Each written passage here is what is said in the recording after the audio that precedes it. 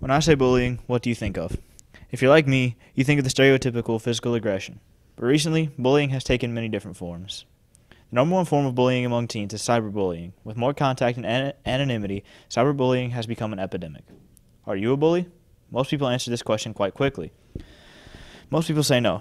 But think for a second about what you do on a daily basis. Do you look at people and criticize what they're wearing? That's bullying.